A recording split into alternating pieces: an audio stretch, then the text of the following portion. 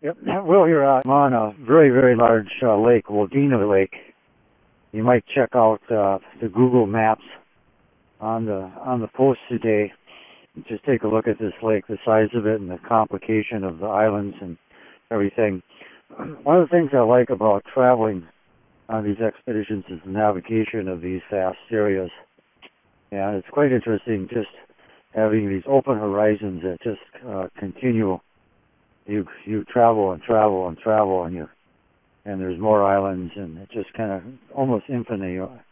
But then the navigation, it takes a little bit to get to match the proportion of the map to the actual terrain. I made an error a couple of days ago. Went up the wrong bay, which cost me about 3 hours of extra hard work.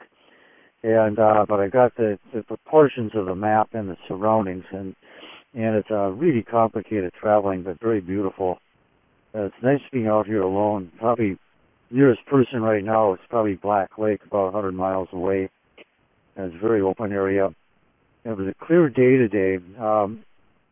It looked like it was going to be warm, but the north wind came up right when I was in the openness of this huge lake here in the afternoon. Then headwinds came up again. The temperature dropped. It did get up 20 degrees, and then wind came in. It's going to be a real cold night again tonight, but clear.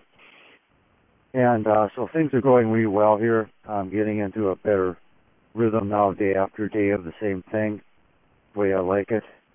It's very, very beautiful, open area. Little signs of spring, and but main concern here is storms or more snow. It doesn't look like that in the forecast here, judging from the wind in the sky. But so things are going well. I'm cooking dinner here of caribou meat, almost out of caribou meat. Jason gave me some caribou.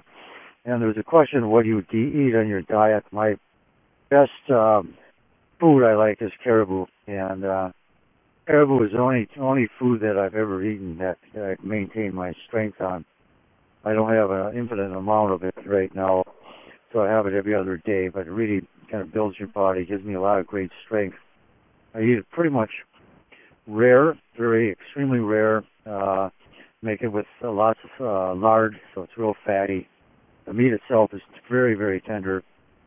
Much more tender than beef. Beef is really a kind of a coarse meat and I'm not really much of a meat eater back in the real world, but I would prefer caribou here. But I'm not hunting because the natives, the natives have the rights to the food up in here, the wild food. Although I haven't seen any caribous. The caribou did not come through this area this year.